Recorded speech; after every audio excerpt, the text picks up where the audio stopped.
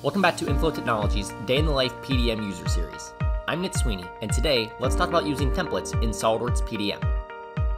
Templates let you standardize how you do your work. Whenever we use SOLIDWORKS, we use a part, drawing, or assembly template. Well, PDM has templates too. Your administrator can set up templates to work with all sorts of tasks.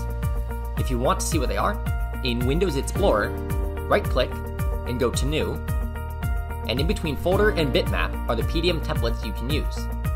In my example, I have CAD templates, engineering templates, and quality templates. If I go through each set, I can see different options. It might be creating a template CAD document. I could be making a new folder structure based on a few inputs.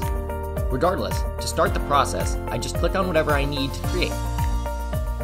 So let's start a new part.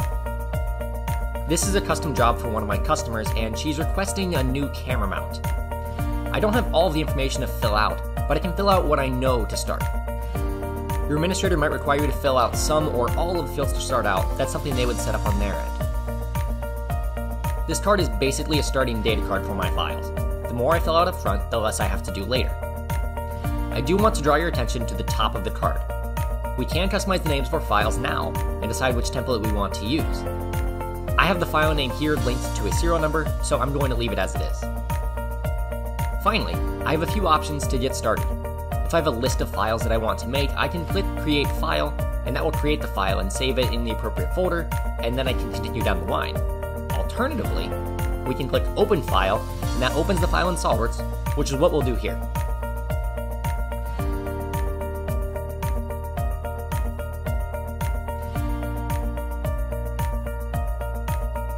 Now I have a blank file, created in PDM with relevant data filled in, and I can start designing.